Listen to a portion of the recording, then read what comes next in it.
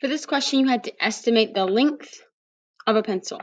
So when you look at your answer choices, your first answer choice says 12 inches, and your second answer choice says 1 foot. Those are the same. 12 inches are in 1 foot.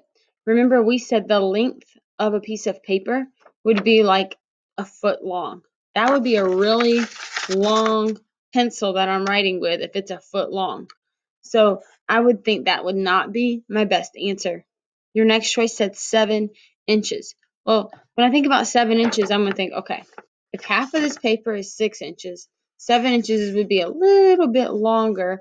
That sounds about like what the length of a pencil would be. And on an actual ruler, 7 inches is this long. The pencil that I have with me right now is actually about 7 inches long. And then your last choice was 2 inches. Now, some of you like to try to make your pencils 2 inches long, but really, would a pencil be the length of 2 quarters stacked on top of each other? That would be a really short pencil. I know some of you like to have a really short pencil, but we're thinking about an estimation of pencils in general, like a new pencil that's out of the box. And so your best estimation would be 7 inches.